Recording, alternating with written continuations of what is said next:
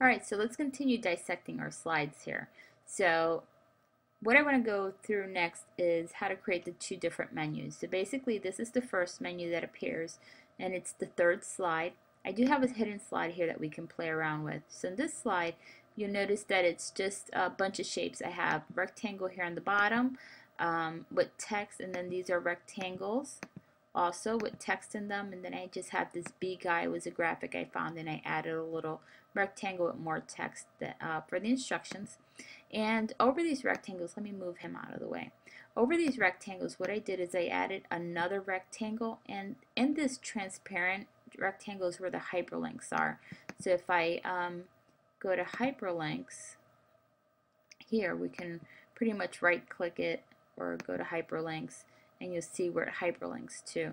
You want to make sure that you bring this shape forward, and we just do bring forward, and you want to make sure it's, and then you can just drag and drop it over your shape, and that's how we create the hyperlinks. You can add the hyperlink directly to the shape itself. I prefer to do a blank box over it just because then I can reuse the graphic later.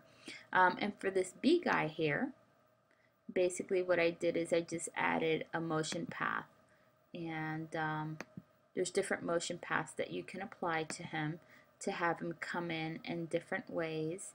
You just have to play around with it, and you can choose one that works for you. Let's try this sine wave. Just click OK, and you notice that he was a little squiggly there, and we'll just bring it up and bring him up. And we keep him off of the main slide because we actually want him to fly in. And let's do that and bring it down. I'll show you what it looks like.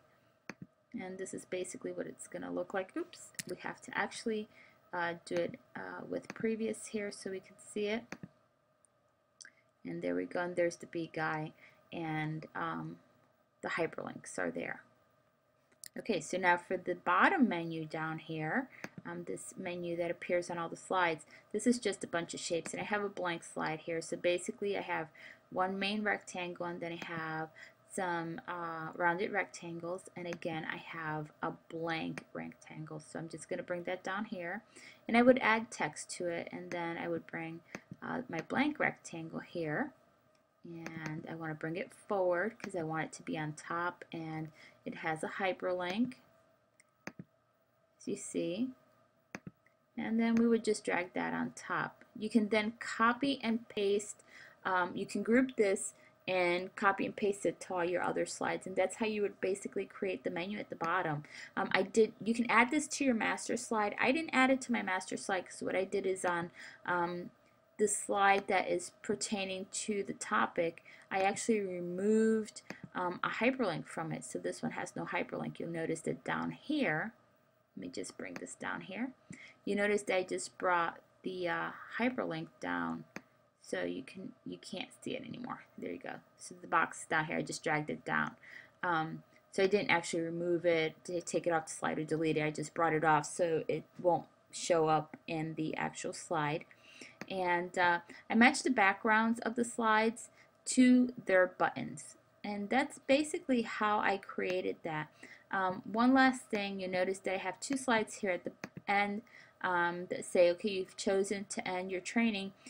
They will get these two slides when they click on the message that's found right here.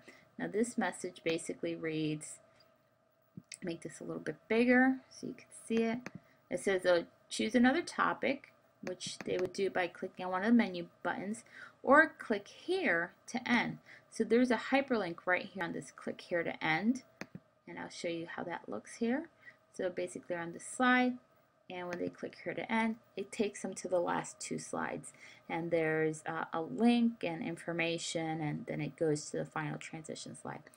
And that's basically how I created this interactive slide. In the next slide, I'm going to show you how I saved this and how you can actually publish this.